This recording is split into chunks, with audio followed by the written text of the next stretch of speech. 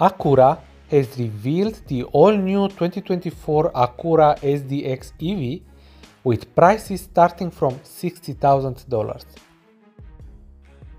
Sharing the GM Ultium platform with the Chevy Blazer EV, the base Acura ZDX A-Spec uses a 102 kWh battery pack and comes in either a single or dual motor configuration. The single motor ZDX makes 340 horsepower and has an estimated 325 miles of range, while the twin motor powertrain makes 500 horsepower and has an estimated range of 315 miles.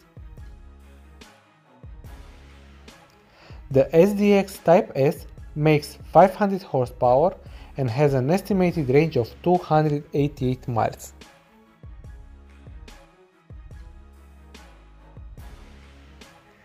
Inside, the new ZDX has a driver-oriented cockpit with an 11-inch digital instrument cluster and an 11.3-inch multimedia touchscreen with a new Google user interface.